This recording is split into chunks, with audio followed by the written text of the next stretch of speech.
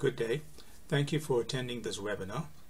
Today we will look at lipid metabolism and all the disorders associated with disturbances in lipid metabolism. So this is the outline of today's presentation. So firstly we will briefly look at the structure of triglycerides, cholesterol and phospholipids, and then look at the classification of lipoproteins, and then review the aspects of lipoprotein metabolism, and then look at lipid investigations that may be required in assessing, for example, cardiovascular risk, and look at the measurement of lipids and lipoproteins and discuss the indications for lipid testing. We will then look at disorders of lipid metabolism, both secondary hyperlipidemias and primary hyperlipidemias, and then we will also look at cardiovascular risk management, and then finally we will look at lipoprotein deficiency.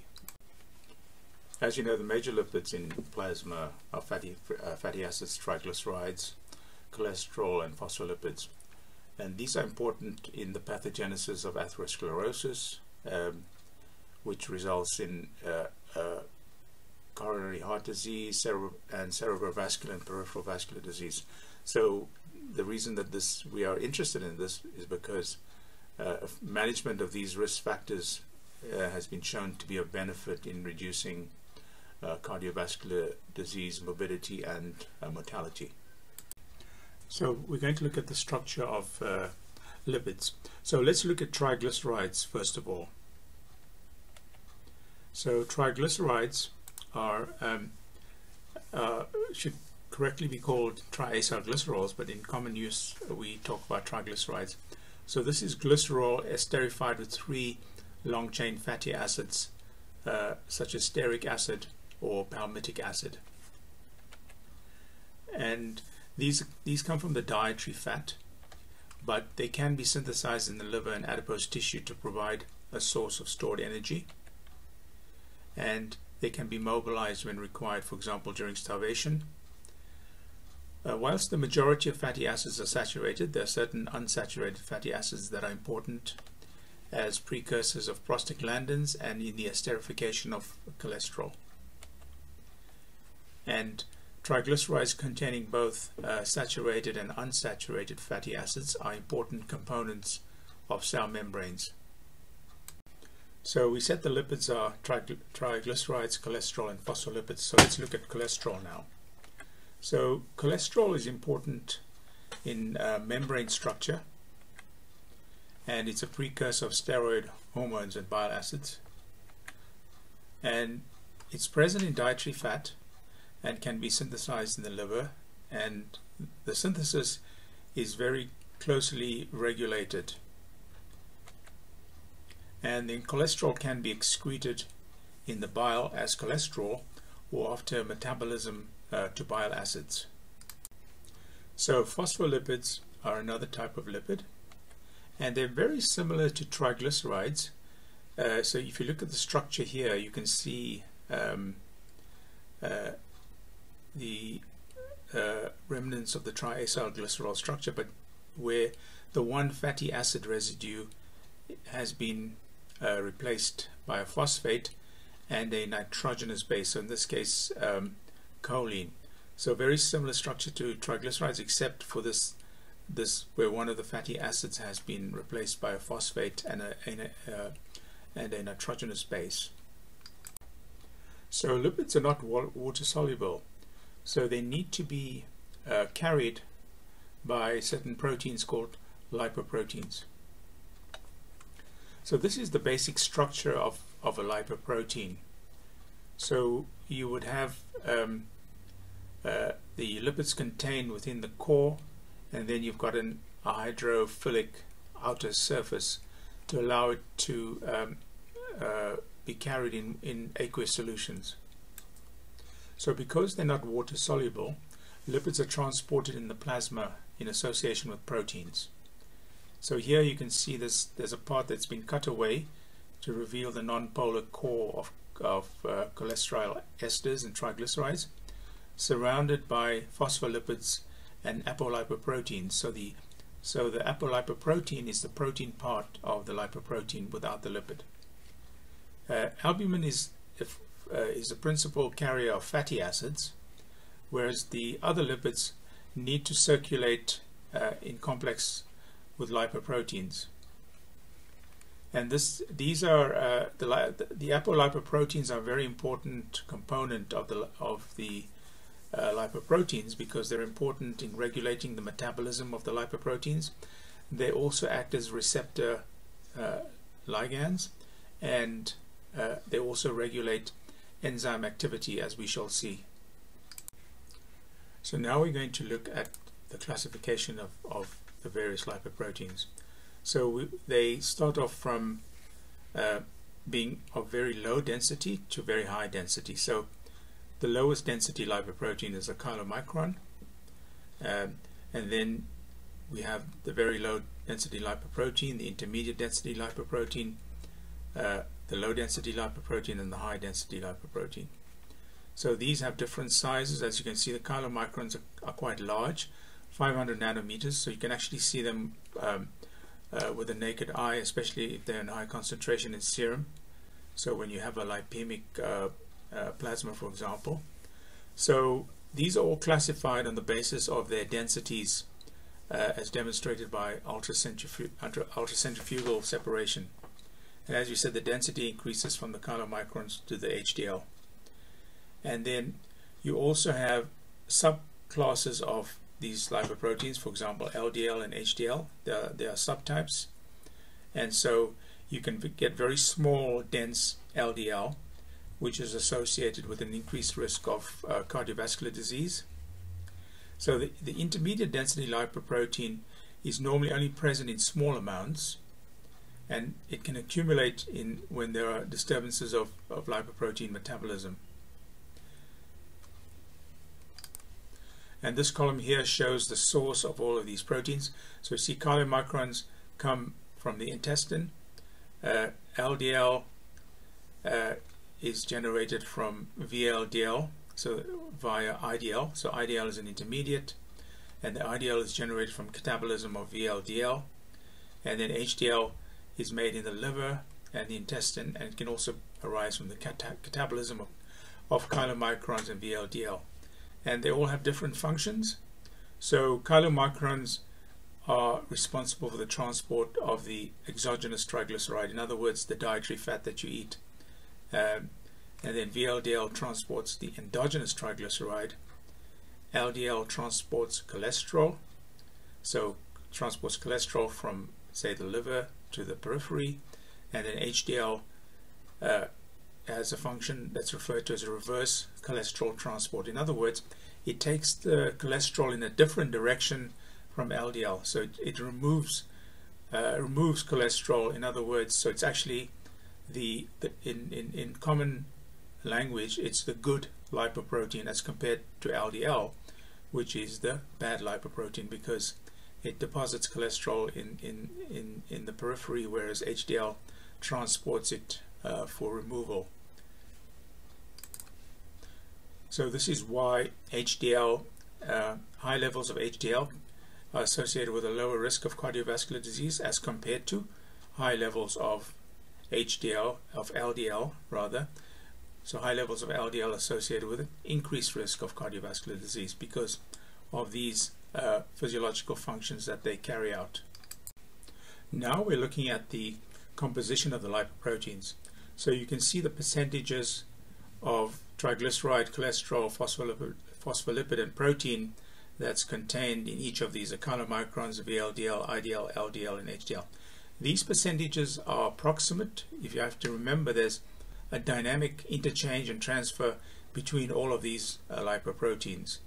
And then of these lipoproteins, we talked about the apolipoproteins, which is the protein component without the lipid. So there are various apolipoproteins that are contained in each of these lipoproteins. So for example, in chylomicrons you have ApoC, ApoB48, which is derived from ApoB100, and then ApoE and ApoA.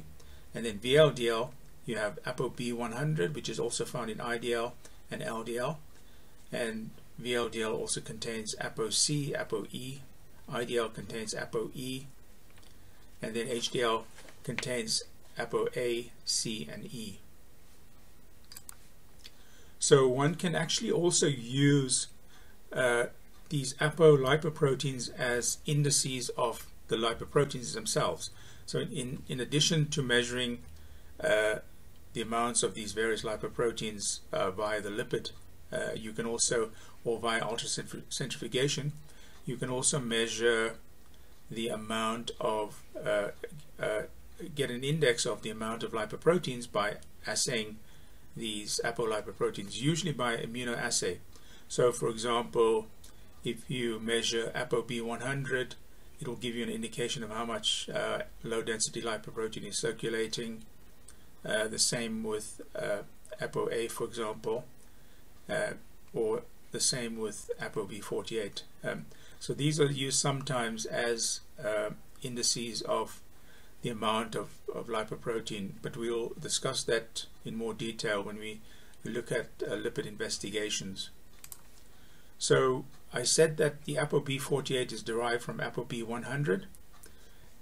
So it's produced by the same gene, but there's a process of RNA editing that takes place in the small intestine, so that the protein that is made for the chylomicron is a truncated protein. So there's a stop codon that's generated, and so ApoB48 contains the first 48% of ApoB100, which is why it's called ApoB48, but it's derived from the same gene, and it's generated by a process of RNA editing, where a stop codon is inserted in the small intestine to generate a small protein that ends up as being the major apolipoprotein for the chylomicron.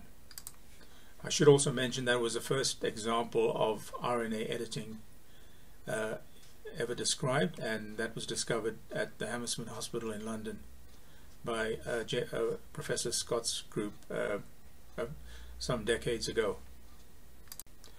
So there's another important lipoprotein called lipoprotein little a. So it's a lipoprotein of somewhat unknown function. It's larger and denser than low density lipoprotein, but has a similar composition, except that it contains one molecule of apolipoprotein little a for every molecule of ApoB100. It shows considerable, the ApoA part, protein shows considerable homology with plasminogen, and the concentration of Lp little a in plasma varies about 1,000-fold between individuals, and there are significant ethnic differences.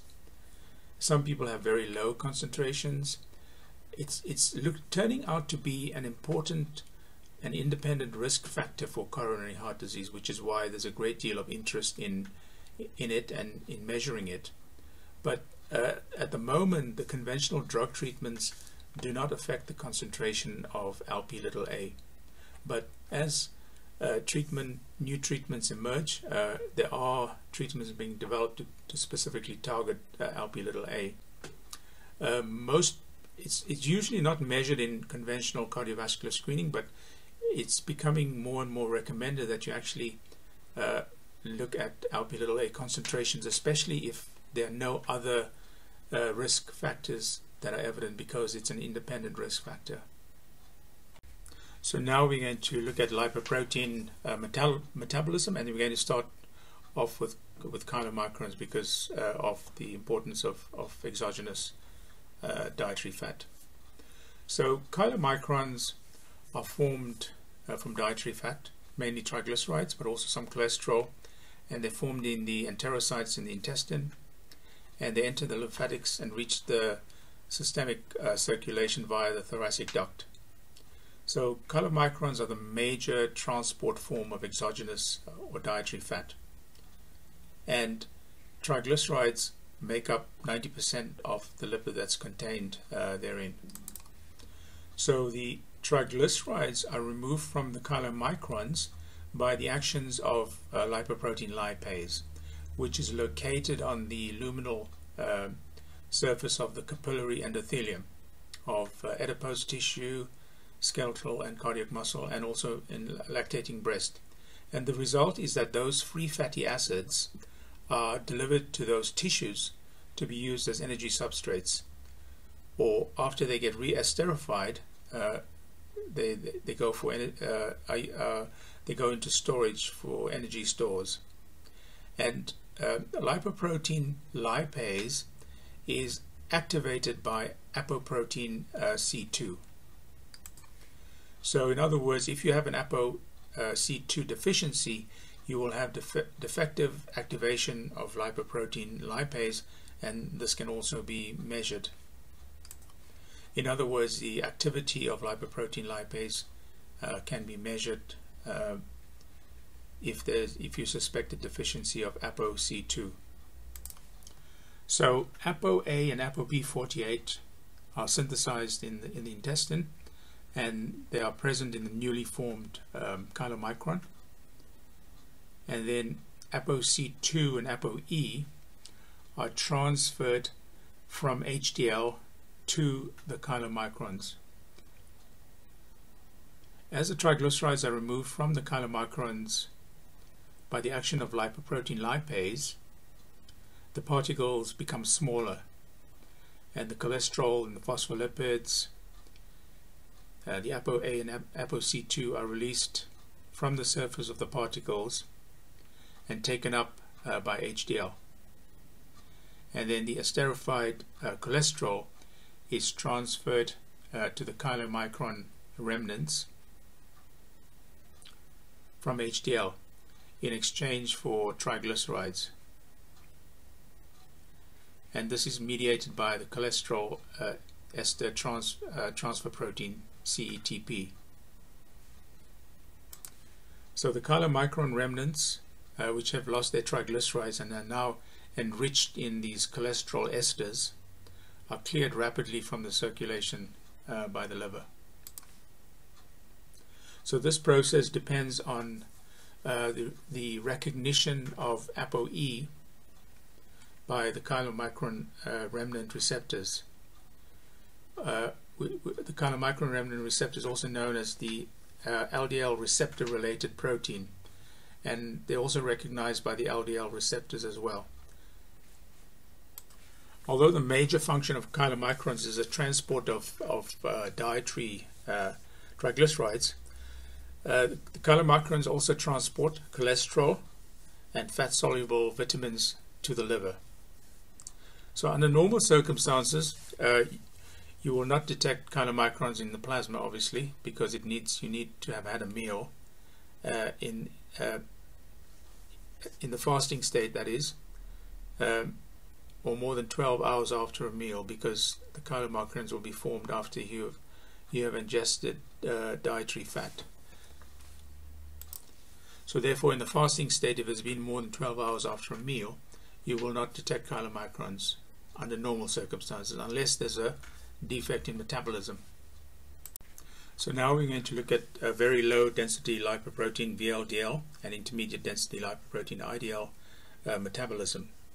So VLDL is made in the liver, and it transports the endogenous triglycerides from the liver to other tissues where they get removed by the action of lipoprotein lipase. At the same time, the cholesterol, phospholipids, and ApoC and ApoE are released and transferred to HDL, as you can see here. By this process, the VLDL then becomes intermediate density lipoprotein after it's lost its ApoC and ApoE to HDL. And then the cholesterol is esterified in the high density lipoprotein by CETP, and the cholesterol esters are then transferred to IDL by the CETP protein. And then some of the intermediate density lipoprotein is removed by the liver, but most of it has the triglycerides removed by the hepatic triglyceride lipase, and this results in conversion to low density lipoprotein. So you can see now how VLDL becomes IDL and becomes low density lipoprotein. So if we look at that in more detail, we said the VLDL is formed from the triglycerides synthesized in the liver, which can either be de novo synthesis or by reesterification of free fatty acids. And the VLDL contains the cholesterol, ApoB, ApoC, and ApoE. And the ApoE and some of the ApoC is transferred from the circulating HDL. So we said it's the principal form of the endogenous triglyceride transport, and basically has a similar fate to the chylomicrons. In other words, it'll be acted on by lipoprotein lipase, and as the particles become smaller, the phospholipids, the free cholesterol in the apolipoproteins are released from their surfaces and taken up by HDL, and this converts the VLDL to a denser particle which we call IDL. And then the cholesterol that was transferred to the HDL is esterified, and the cholesterol ester is transferred back to the IDL by CETP in exchange for triglycerides. And then more triglycerides get removed in the liver by the hepatic triglyceride lipase. So the hepatic triglyceride lipase is located on the endothelial surface of the hepatic endothelial cells. And then we said the IDL becomes converted to LDL, and which is now composed mostly of cholesterol esters, ApoB100, and phospholipid. So some of the IDL is taken up by these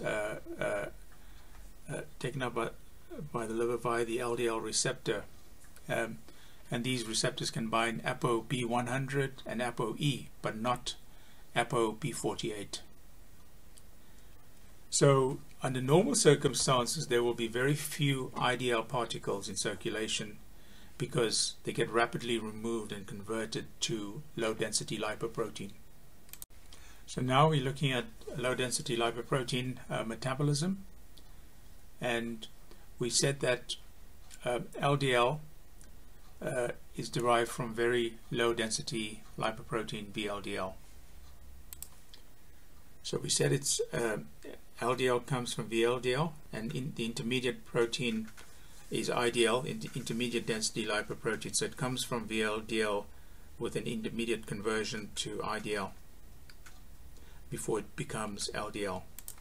So LDL gets removed in the liver by the LDL receptor, and the LDL receptor, the recognition of LDL involves the ApoB100 protein.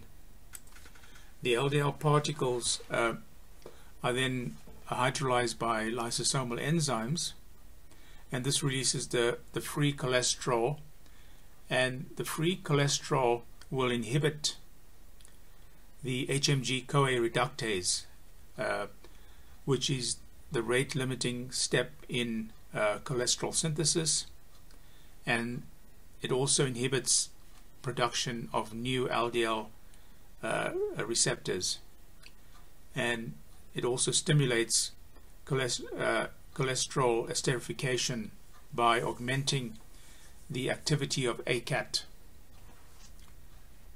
in this step here. So LDL receptors, so there's another protein called PCSK9, which is protein convertase subtlysin kexin type 9, PCSK9.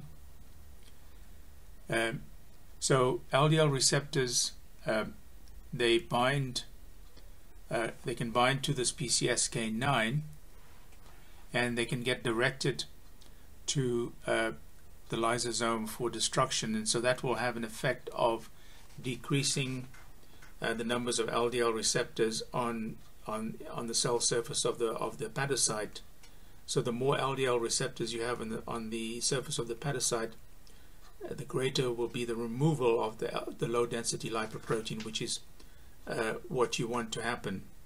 So the newer cholesterol drugs, the PCSK9 inhibitors, they target this protein here, the PCSK9, so that you can end up with more LDL receptors sitting on the cell surface of the hepatocyte, so you can have better LDL clearance, and therefore better LDL clearance means lower LDL in the circulation, which is obviously a desirable situation for cardiovascular risk. So if we recap that again, so LDL is the main carrier of cholesterol, mainly in the form of cholesterol esters, and it's formed from VLDL via IDL. It can pass through the junctions between the capillary and endothelial cells, and it can bind to LDL receptors on the cell membranes, and these LDL receptors recognize ApoB100. And this occurs both in the liver and in peripheral tissues. And this is followed by internalization and degradation in the lysosomes, and the free cholesterol is released. These tissues can, like most tissues, can make cholesterol, but if the cholesterol is delivered to the cell, it has the effect of inhibiting the HMG-CoA reductase. So with the result that in healthy cells you will only get cholesterol synthesis largely in the liver, and then the free cholesterol also stimulates its own esterification to cholesterol esters by stimulating ACAT, which is the acyl coenzyme A cholesterol acyl transferase. So LDL receptors are saturable, and they are subjected to downregulation if the intracellular cholesterol is increased. In other words, the cells have a self-regulating mechanism, and the LDL receptors are degraded by the lysosome if they are bound to the PCSK9 protein.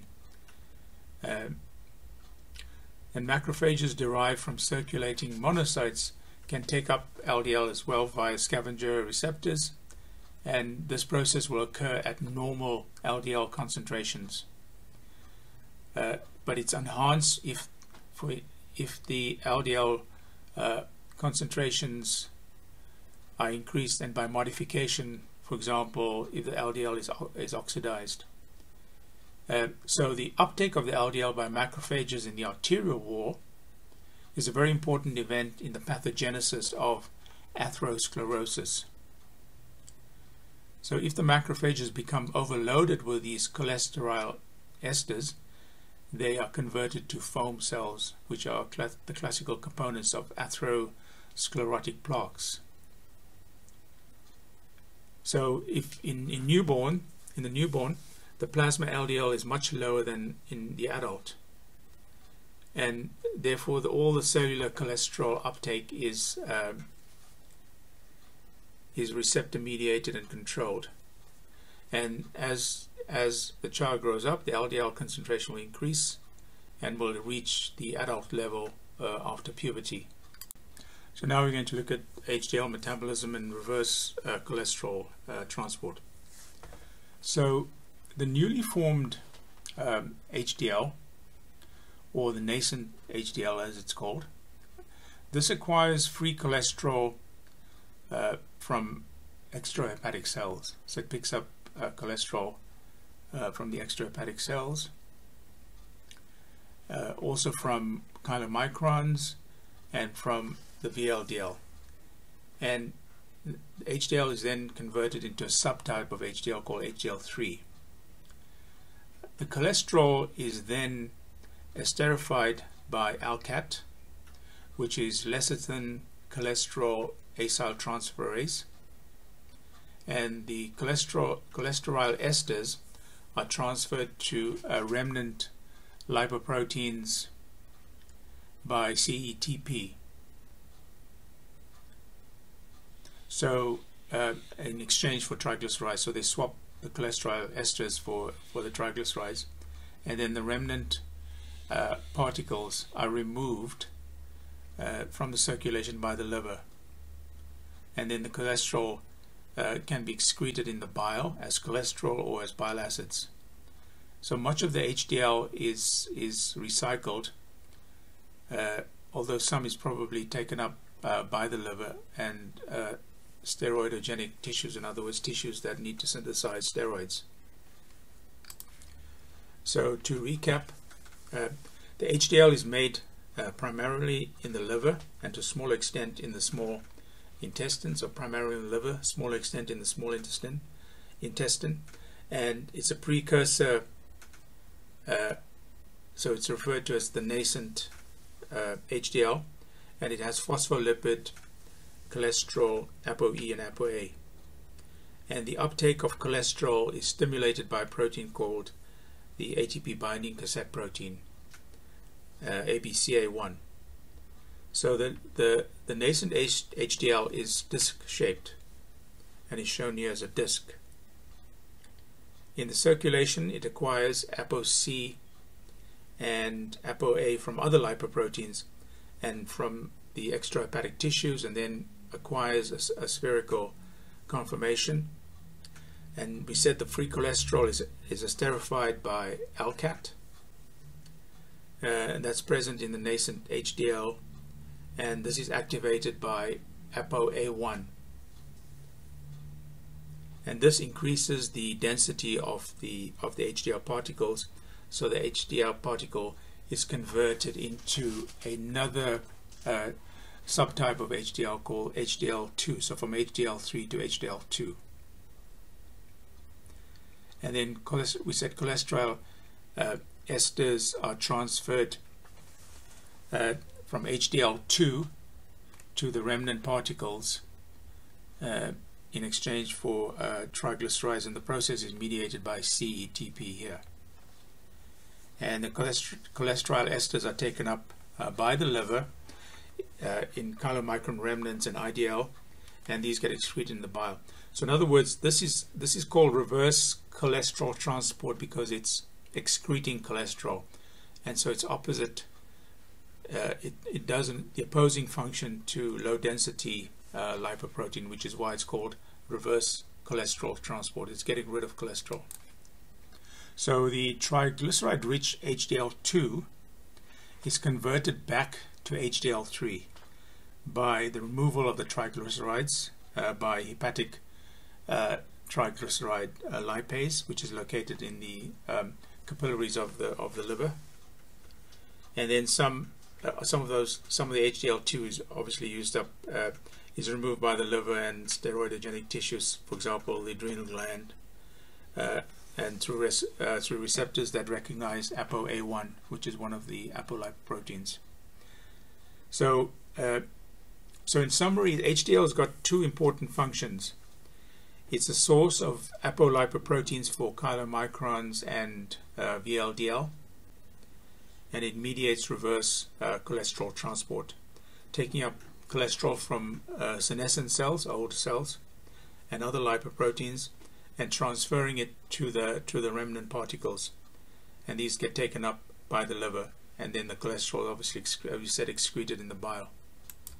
The other important function of HDL is that it has anti-inflammatory properties, and it transports a protein called peroxidase, which is an antioxidant. So here we're going to look at, we're going to summarize what we've covered in the previous section on lipoprotein metabolism. So very briefly, dietary triglycerides are transported by the chylomicrons to tissues where they can be used as an energy source, and then besides the dietary triglycerides you can have the endogenous triglycerides those are made in the liver, and they get transported in VLDL, and they can be made available to the tissues for energy storage. And then the cholesterol that's made in the liver is transported to the tissues using LDL, which is derived from VLDL, and then dietary cholesterol reaches the liver in chylomicron remnants. And then HDL takes cholesterol from the peripheral cells and other lipoproteins. It gets esterified by ALCAT, and then the cholesterol esters are transferred to remnant particles, and those are taken up by the liver and the cholesterol gets excreted. So that's the reverse cholesterol transport. So at birth, plasma cholesterol is very low, so the total cholesterol will be less than 2.6, with the LDL cholesterol being less than 1.0 millimoles per liter. And so there's a rapid increase in the first year, and then in childhood the mean total cholesterol concentration is around 4.2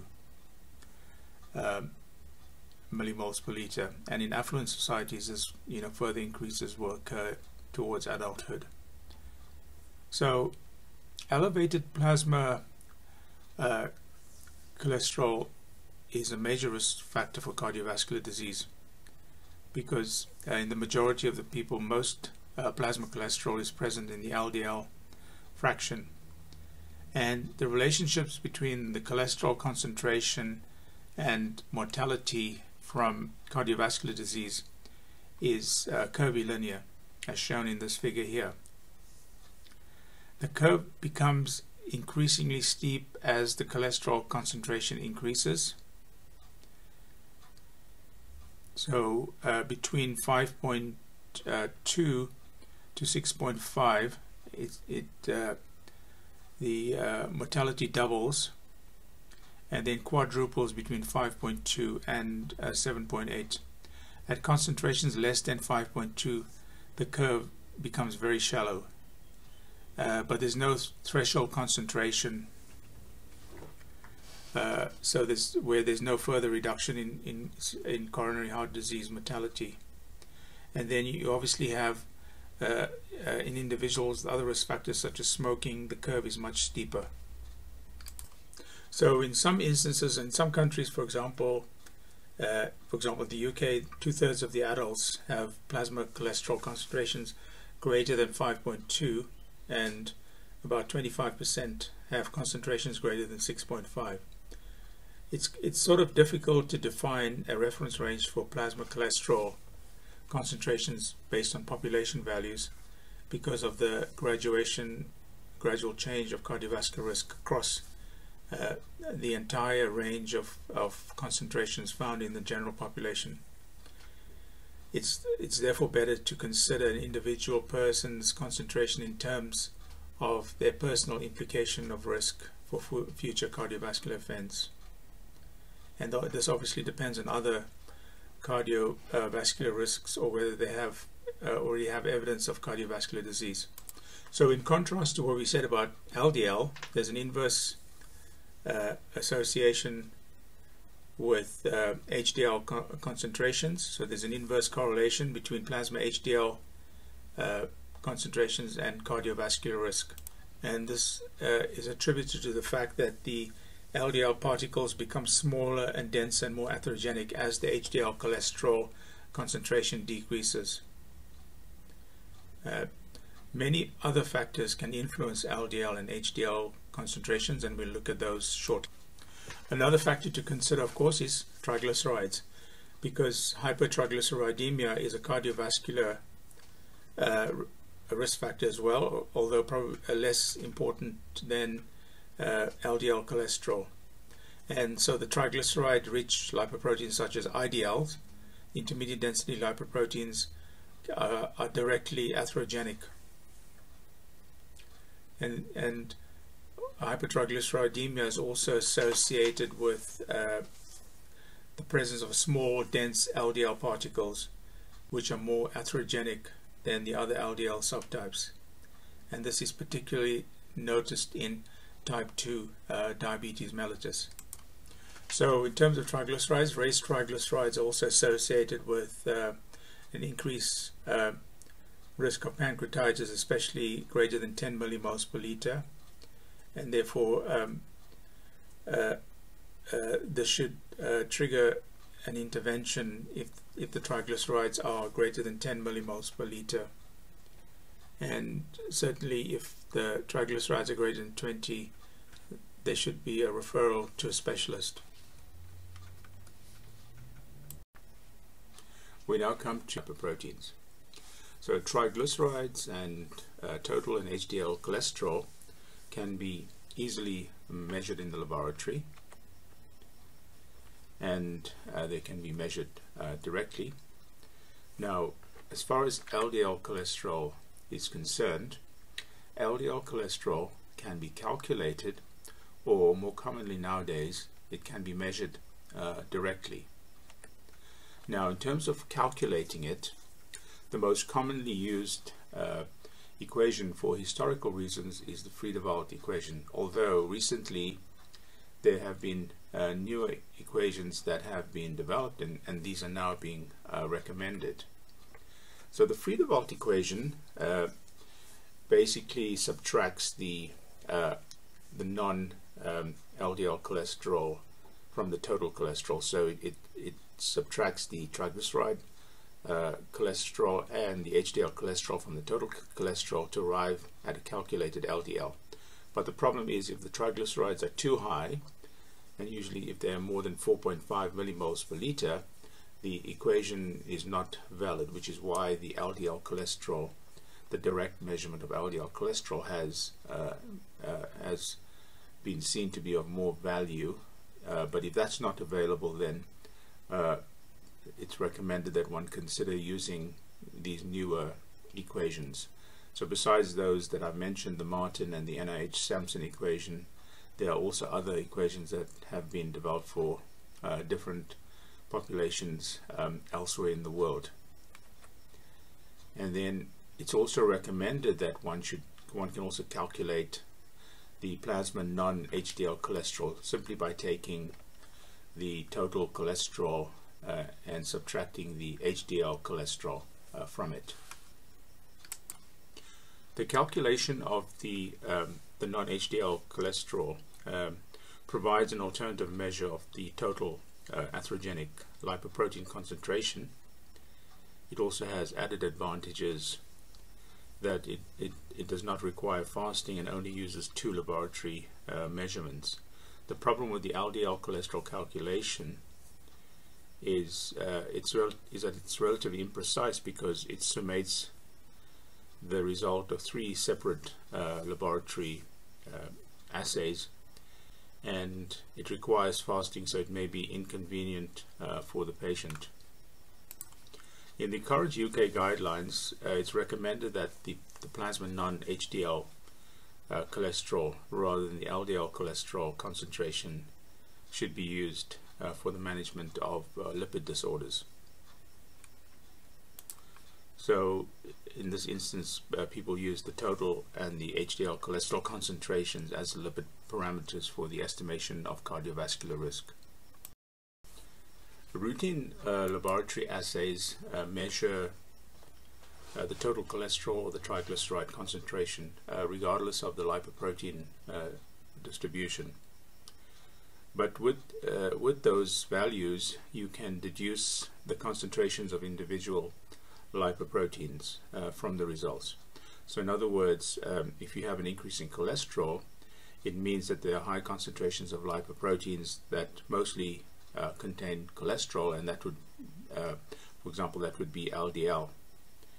So an increase in both the total, the cholesterol and triglycerides, would suggest an increase in lipoproteins that contain both lipids, for example, VLDL and IDL, assuming that the patient is fasting, and therefore chylomicrons are not present. So lipoproteins can be quantified by ultracentrifugation, which is technically demanding and not available in routine labs, so largely confined to specialist research labs. You can also measure lipoproteins using serum electrophoresis, and this is not commonly done, but is done in a few labs in some instances. And you can also analyze the apolipoproteins directly. So in some instances this is useful because, for example, if you have an ApoE mutation in remnant hypolipoproteinemia, as we'll look at later, That'll be useful. You can measure lipoprotein lipase and ApoC2 in the condition of fasting chylomicronemia. You can also look at the levels of ApoB, for example, in familial combined hyperlipidemia. You can also measure lipoprotein little a. And then you can also look at the plasma. So if you have a chylomicronemia, the plasma will appear milky, and sometimes that can be evident when at the time of phlebotomy if the triglyceride level is very high. At plasma concentrations greater than 4 millimoles per liter, the plasma will become increasingly turbid, and if it's very severe, hypertriglyceridemia, it'll have a milky appearance. And if the plasma is left to stand, the chylomicrons will float to the surface, leaving a clear layer underneath. VLDL will remain in suspension, and obviously raised LDL will not scatter light, even at very high plasma concentrations that may be seen in, for example, familial hypercholesterolemia. There's a lot of evidence from clinical trials that reducing cholesterol by any means, including the use of HMG-CoA reductase inhibitors such as statins, reduces cardiovascular mortality. And so this has been shown in numerous trials, both in the context of secondary prevention or primary prevention. So secondary prevention where someone has had pre-existing cardiovascular disease, or primary prevention when there's no evidence of disease. So it also lowering the cholesterol also reduces the risk of ischemic stroke. Lowering the cholesterol does not cause an increase in mortality from other diseases, for example cancer, so it's a desirable treatment goal. Treatment of hypercholesterolemia with statins is associated with a slightly increased incidence of type 2 diabetes in those where in patients where the diagnosis was probably going to be made, for example in pre-diabetes, or where the diabetes was imminent, but the theoretical increase in mortality is far outweighed by the reduction in cardiovascular mortality resulting from the lower cholesterol. So therefore one should do lipid measurements in all patients who have known cardiovascular disease, or those with increased risk factors and where the family history is suggestive of an inherited disorder. So the indications for testing: so if you've got clinical evidence of cardiovascular disease, you've got a family history of premature coronary heart disease, for example under 60 years, other major risk factors such as diabetes, hypertension, if there are clinical features of hyperlipidemia, if there are tendon xanthomas, if there's lipemia retinalis, if there are eruptive xanthomas, if the plasma appears lipemic, as we've seen in the previous an example in the previous slide. And generally it's recommended in some populations that all adults after the age of 40 should have lipid investigations done, even in the absence of disease. And it obviously depends on the country and the population, where if it's a country where the incidence of heart disease is particularly high, for example in westernized countries. We're now going to look at disorders of lipid metabolism. So hyperlipidemia or dyslipidemia can be primary or secondary. The secondary dyslipidemias are more common, and there are various causes for them. The common ones include diabetes mellitus, hypothyroidism, nephrotic syndrome, chronic kidney disease, obesity, for example, ethanol, estrogen treatment, and those cause changes in the different lipoproteins, depending on whether it's a change in HDL cholesterol or LDL cholesterol or triglycerides. Hyperlipidemia used to be classified according to the Frederickson classification that was used by the WHO. This classification is now obsolete, and so we talk about dyslipidemias as either being primary or secondary. So the secondary dyslipidemias are managed according to the condition. So you treat the underlying condition. So even if you suspect a primary dyslipidemia, it's always important to exclude a secondary cause, although you may get a primary hyperlipidemia coexisting with a secondary cause as well, and which may exacerbate the condition. Several drugs can cause or exacerbate hyperlipidemia. For example, thiazides can do that at high doses. Beta blockers that lack intrinsic sympathomimetic activity, corticosteroids, immunosuppressants, retinoids, and antiretroviral drugs. Estrogens, especially when given to postmenopausal women, can lower plasma cholesterol concentrations, but may cause or exacerbate hypertriglyceridemia. Certain progestogens that are used in oral contraceptives also have a small adverse effect on plasma lipids. In preparation for lipid testing, patients who are not already on a lipid lowering therapy, the measurement of lipids is most commonly required in the context of cardiovascular risk assessment.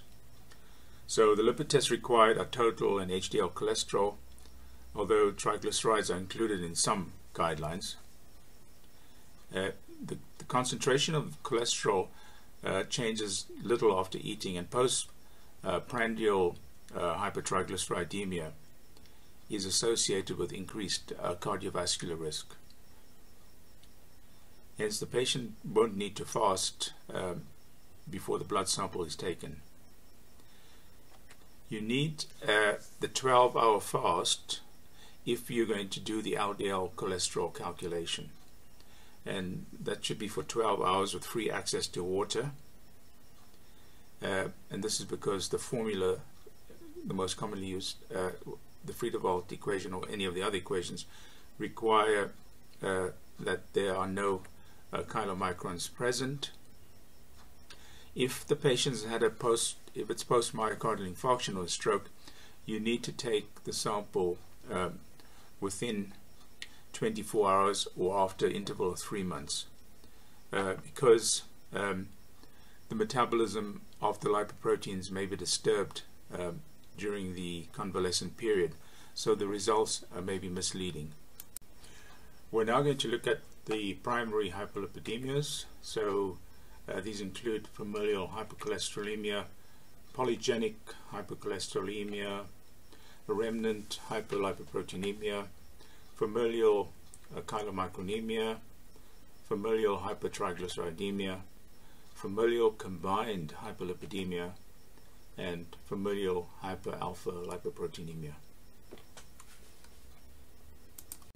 Firstly, let's look at familial hypercholesterolemia.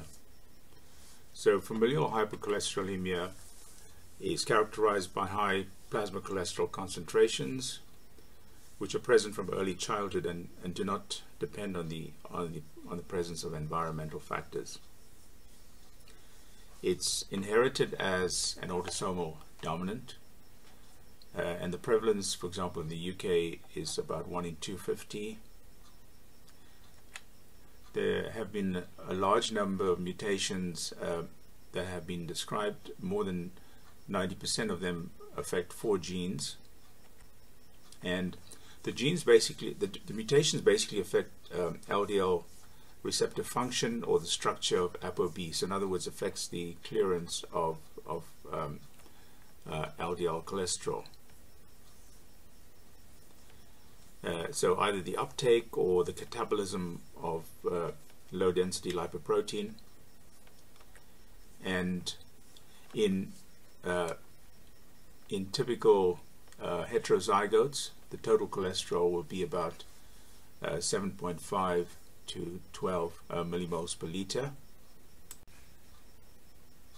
So the heterozygotes, they can develop coronary heart disease 20 years earlier than the general population, and in the homozygotes, the cholesterol level typically could be more than 15 millimoles per liter. The heterozygote incidence is about 1 in a million. It's very rare, and in this instance there are no functioning LDL receptors, and these individuals can develop coronary heart disease in childhood and rarely survive into adult life if the condition is not treated. If we look at familial, so looking at polygenic hypercholesterolemia.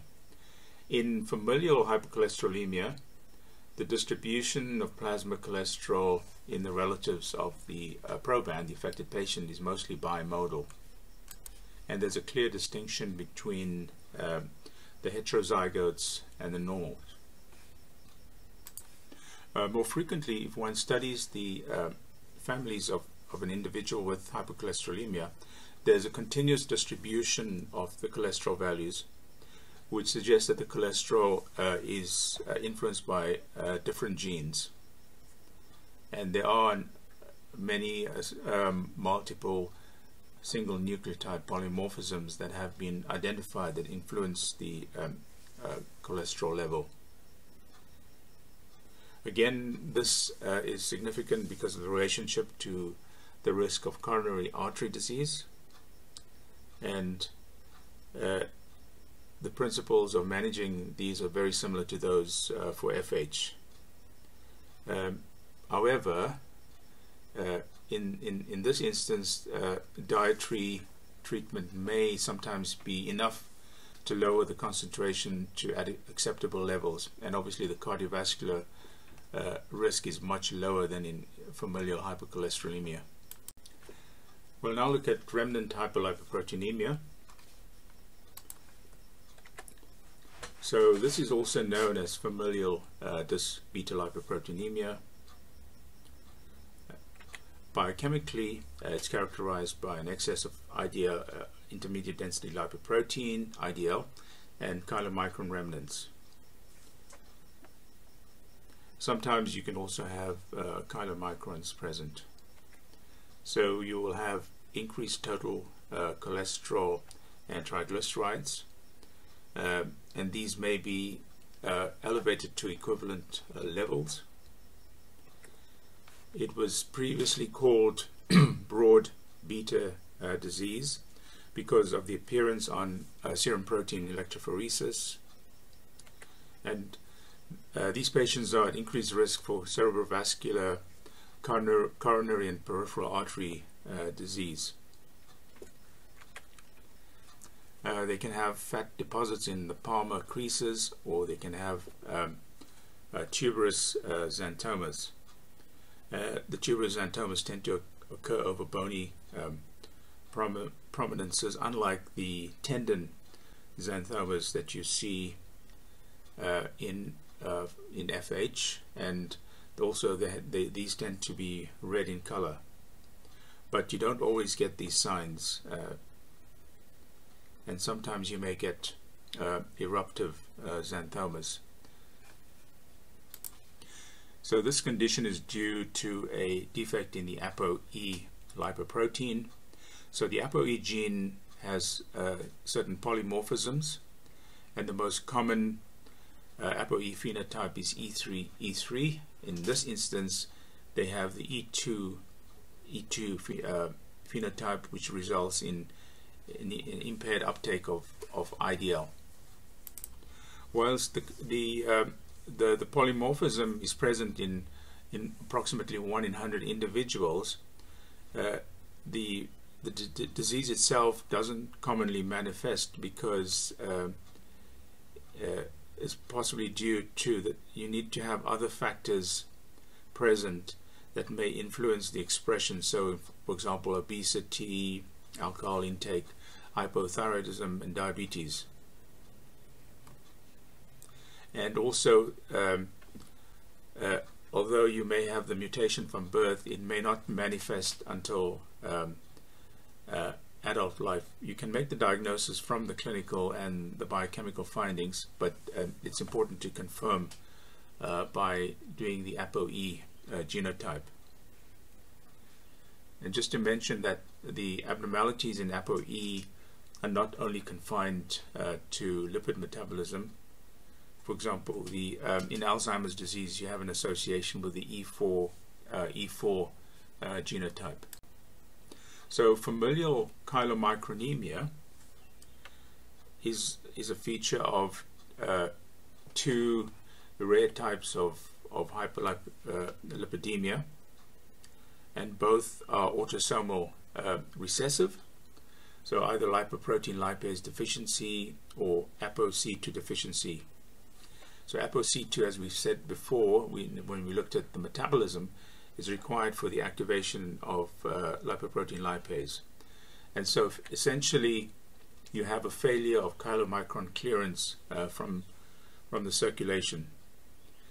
It usually presents in childhood with eruptive xanthomas. They can have pancreatitis because of the high hypertriglyceridemia, and sometimes they can have hepatosplenomegaly. They can also have lipemia retinalis, which is a characteristic finding in the eye, and it's treated by a low-fat diet or using medium-chain fatty acids, which do not require transport in chylomicrons. You can also see chylomicronemia in other patients with a genetic predisposition to hypertriglyceridemia, if this is exacerbated by obesity or diabetes mellitus or hyperuricemia or alcohol. And some drugs, for example thiazides, can also have this effect.